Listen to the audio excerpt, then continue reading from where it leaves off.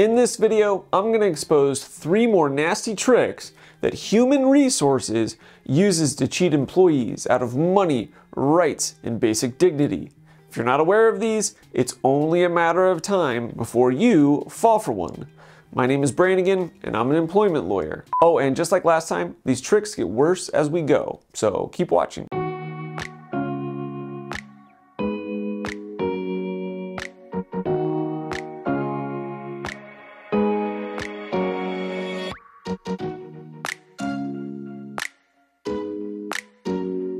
Trick number 1, third-party investigators.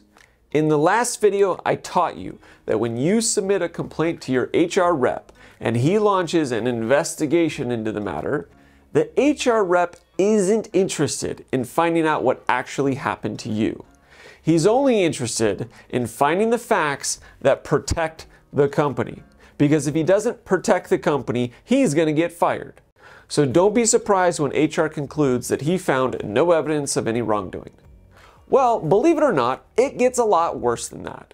Upon receiving a complaint, some sophisticated HR departments skip this investigation entirely and hire an outside third-party investigator.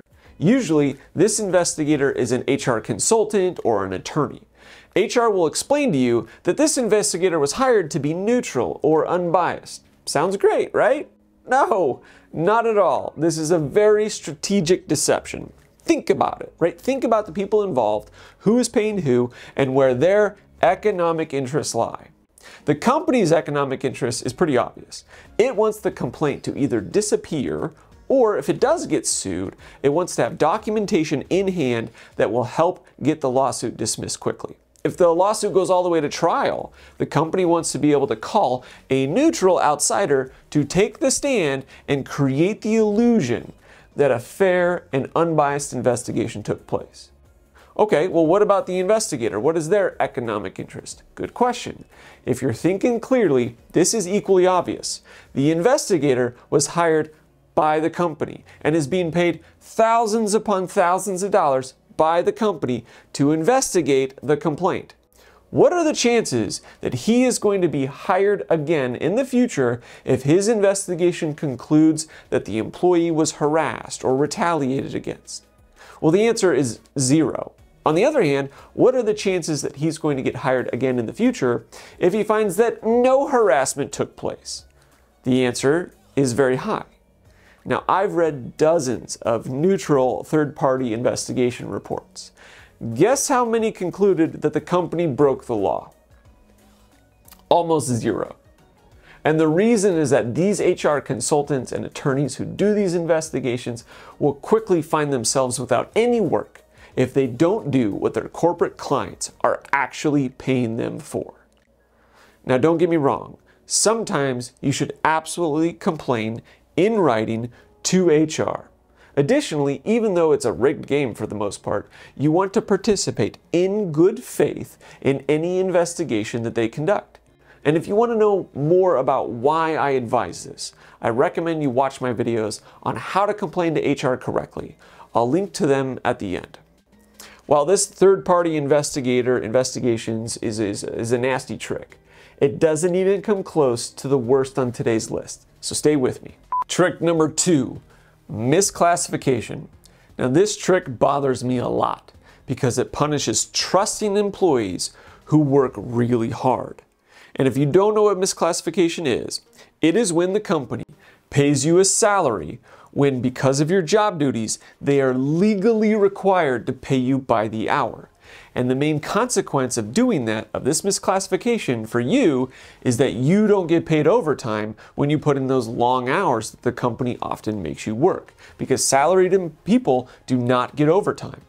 If you're misclassified and you're required to work a lot of hours, the company is essentially stealing thousands of overtime dollars from you each year by not paying you in accordance with the law. So who's the main culprit of this?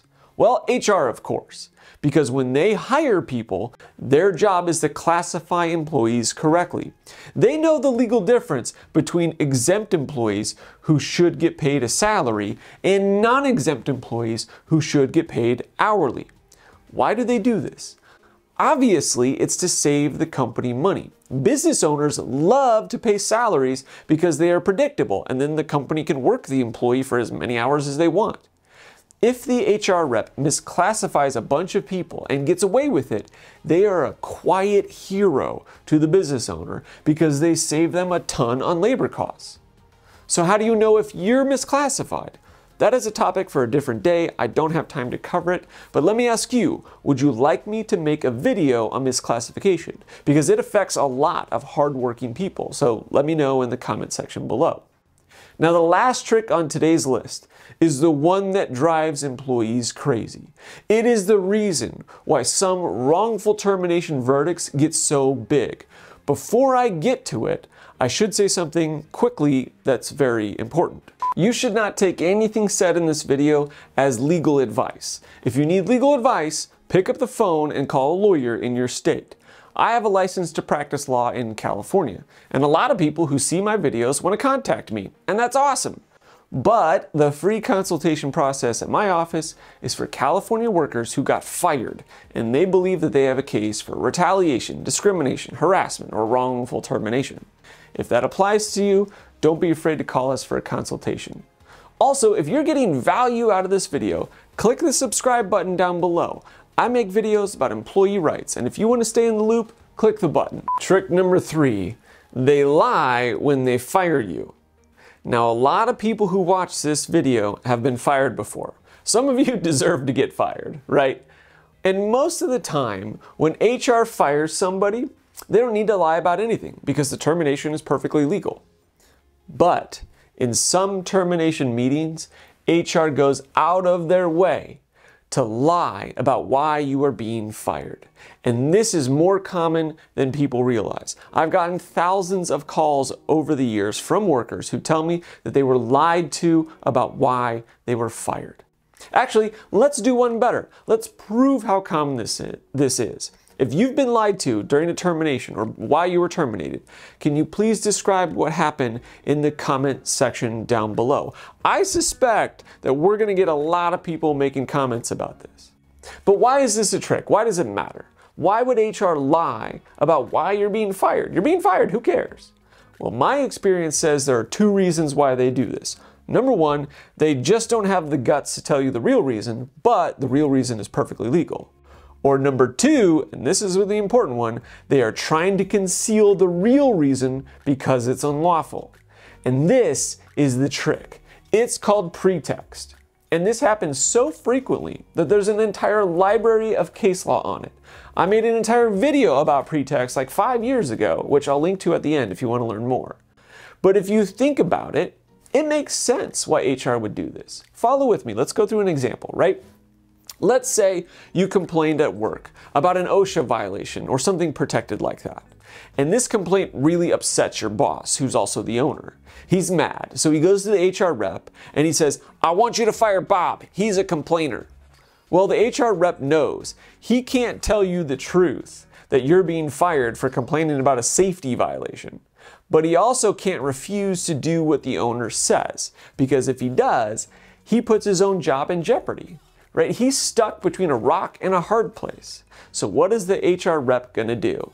He's gonna fire Bob and say that he's being laid off, or his position was eliminated, or he was tardy too many times, or he was a poor performer, or some other bogus reason like that. And this is the trick. HR is lying to cover up the real unlawful reason. And this is why I get so many phone calls, because this happens every single day, hundreds of times a day, in California alone. And juries hate it when companies try to cover up unlawful behavior by lying to the employees. And this is one of the main reasons why wrongful termination cases can get so big. Now, if you've watched all my videos on human resources, you know that I don't believe that all HR reps are bad people. There are some great ones out there who fight for their employees, so hopefully your company has one of them. And if you've been fired unlawfully, don't be afraid to call a lawyer. I represent employees in California. The free consultation process at my office is for California workers who got fired and they believe that they have a case for harassment, retaliation, discrimination, or wrongful termination. If that applies to you, please reach out for a consultation. I hope this was helpful. Take care.